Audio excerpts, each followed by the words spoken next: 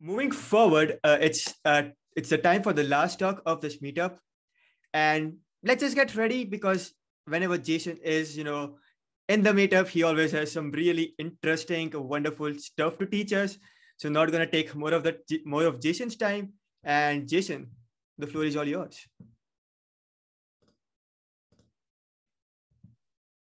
Thanks a lot. Every time that I come in here and you introduce me, I feel less and less like I'm actually prepared to meet up the expectations that are coming out. And I also noticed that I think I need to update my photo that you have on the screen there.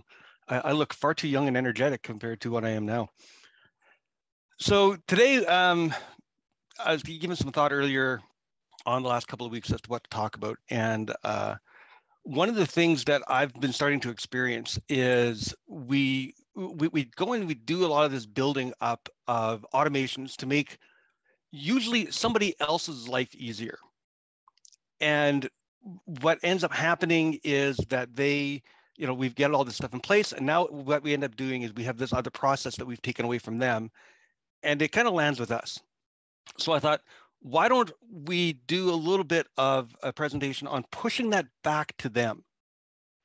So what I've done is, I'm just going to share my screen here, is I have put together this wonderful little N8N workflow. And so the scenario here is we have somebody who has, they've got this shopping list that once a week, somebody goes out and gets picks up all these items in an office. And so the person who's managing this came to me and said, hey, you know what, is there a way that we can just, have an easy way to add this information in so that people can go and put information into the system, and then once a week, the list gets emailed to the person that needs to send it out? And we said, sure, no problem. So what we did is we set up in base row a nice little shopping list, and it's just whatever you need. And then from base row, because base row is kind of nice for this, created a nice little form that's just inherent, built right into base row. There's nothing that we haven't even touched N8N at this point. And so you can go in here, you can put in whatever you want. It doesn't care. You hit submit, and it just shows up in your list. So pretty straightforward, nothing really rocket sciencey there. And then we set up a cron node to every week on Friday at 1400 hours. It'll fire it off. It'll pull that list in, format it properly, and then send an email out to the person. And I think we've got this going to tom@example.com, who's receiving this, and they get the list of all the things that they get. So pretty straightforward, but now here's this one less task to do. Fantastic. Well, of course, anything that's good is not good enough. And the boss comes to you and goes, hey, that's great, but you know what? Tom's not going to be in on Friday, so we need to change that email address. So he calls you up and says that, we need that changed, and says, okay, who's going to do it? Oh, wait a second, I'm not really sure. Let me go and find out. Calls you back an hour later, says, oh yeah, it's going to be Bill. Bill's going to do it. Okay, fantastic. What's Bill's email address? Oh, I'll get back to you. So all of this is just taking up your time, wasting your time, quite frankly. So I thought, why don't we just take this to the next level? So we added in this little bit here at the bottom. And essentially what I did is we were talking about forms earlier. I created a little form, and that's just this little piece here. And what it does is it creates and of course I cannot see the rest of my tabs because of the tab bar at the top. Let me just move that aside. There we go. Sorry about that. So that form looks like this. And it's a change shopper form. And along with that, we've created a shopper table. So this is the piece where instead of now embedding the configuration inside of N8N, so that if I want to pass that work off to somebody else, I'd have to go in and I would have to give them access to N8N. We've actually got it stored in this database. And when they come into here, so this is the form that we've set up. And again, this all runs from this little workflow right here.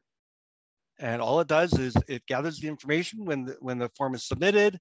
It gets the present shopper, and that allows it to show who the present shopper is here. And then it just, the last node generates the form and it spits it out as HTML. And that produces this for us.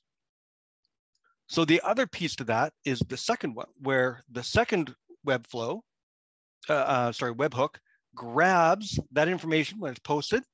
It gets the former shopper information and then sets the new shopper information. And the reason it gets this is because it's going to overwrite that record. It then writes that record to the database, and it creates the response page, which is just another HTML page. So when I go into here and we say, okay, it's going to be Bill,